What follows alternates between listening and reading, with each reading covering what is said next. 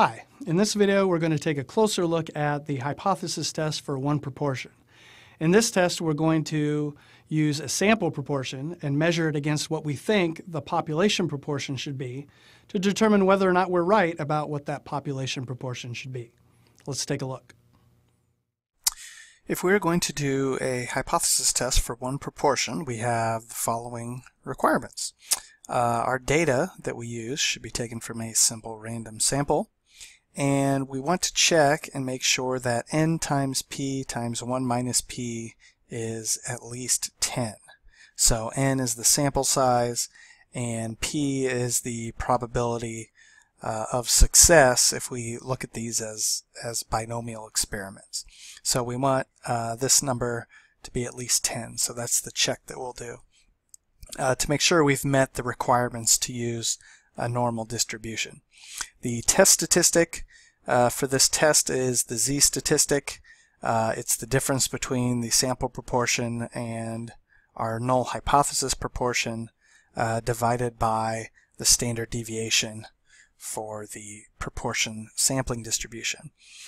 We don't really need to know this formula. Our calculator is going to compute the z-statistic for us, but that is the z-statistic used when we are testing for one proportion. So let's look at an example. It says the Energy Information Administration reported that 51.7% of homes in the U.S. were heated by natural gas. A random sample of 200 homes found that 115 were heated by natural gas. Does the evidence support the claim, or has the percentage changed? And we are going to use 0.05 as our level of significance. So we will start with our hypotheses. The null hypothesis in this case is going to be what the administration claims. They claim that the proportion is 0.517 or 51.7%. Okay?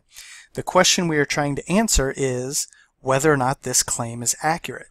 Okay? The question says, does the evidence support the claim, or has the percentage changed? Notice it does not say has the percentage gone up or has the percentage gone down. All it asks us is has the percentage changed. So the alternate hypothesis we should use here is that the proportion is not 51.7%. Okay? Unless we are testing specifically for whether the proportion has gone up or gone down, we should use this two-tailed test and just use proportion not equal to 0.517 as my alternate hypothesis. Okay? The other thing we're going to need to do here, we want to do our check. We want to make sure that n times p times 1 minus p is at least 10. Okay? So in this case, our n is the sample size, which is 200. Our p is 0.517, and then 1 minus 0.517. So I'm going to go ahead and calculate that. So here it is, and it looks like we're at almost 50. So we are well above 10. So we are good. Okay? We also need the sample proportion. The sample proportion here, it says 115 out of our sample of 200 were heated by natural gas. So our sample proportion is 115 over 200. Okay, so now we're ready to find our test statistic, which is the z-statistic. So I am going to go to Stat and over to Tests, and we are doing the one proportion z-test. So if we do a hypothesis test for one proportion, we're going to use option number 5, the one prop z-test. Okay, and it is asking me first for the proportion for my null hypothesis, which is 0.517. And then it is asking me for x and n. X would be the number of homes with the desired characteristic, which in this case is homes heated by natural gas. N is the sample size. And we are doing the two-tailed test, so I want the left option to be highlighted. So again, if you're looking at those options, we've got the two-tailed test, and then we've got a left-tailed test, and then we've got a right-tailed test. In this case, we want the two-tailed test. Okay, so I will go down to calculate, and it gives me a z-statistic of 1.641, and it gives me a p-value of 0.101. Okay, so my p-value is 0.101. I'm going to compare that to alpha. In this case, it is greater than alpha. It is greater than 0.05, which means we should not reject the null. Okay, so even though our sample proportion is a little bit different than the null proportion, we do not have sufficient evidence to reject it altogether. Okay, so our conclusion is going to be that there is not sufficient evidence to reject the administration's claim that the proportion is 51.7%. Or in other words, our evidence does support the claim. Okay, there is sufficient evidence to support the claim that 51.7% of homes are heated by natural gas. So there's one way I can give my conclusion. Okay, so let's look at a second example. A recent study claims that 75% of college students have cheated on at least one assignment or one exam during their time in college. But the student body president believes that the actual percentage is lower than that. An anonymous survey was given to a random sample of 200 students, and 131 of them admitted to cheating on at least one assignment or exam. Test the claim using a 5% level of significance. So we will start with our hypotheses.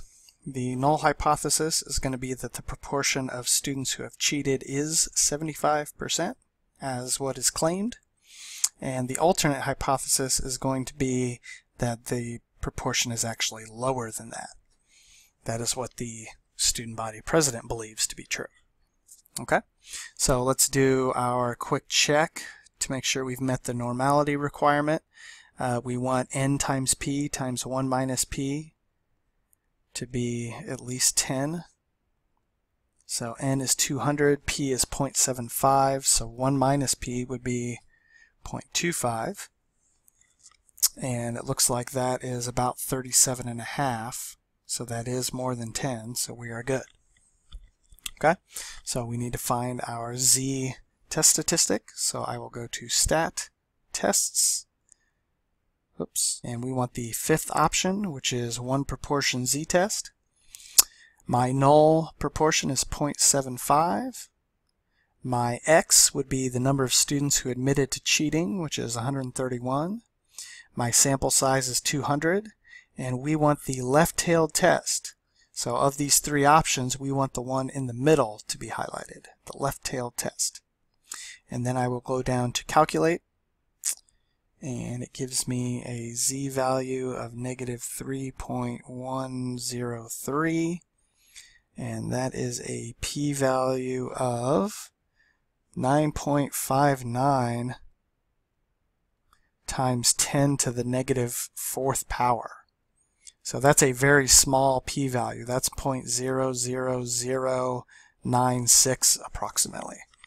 So we have a very small p-value, which means, you know, our sample data we collected is very unlikely to have occurred given that the null hypothesis is true. This is an unlikely scenario. So we are going to reject that null hypothesis. Okay? We are going to reject it. So our conclusion is going to be that there is sufficient evidence to suggest that the actual proportion is lower than 0.75. Okay? Our evidence does not support the null hypothesis. So there's my conclusion. Okay? So our evidence supports the student body president's belief as opposed to what was claimed in the study. Okay? So that's what it looks like to conduct a hypothesis test for one proportion.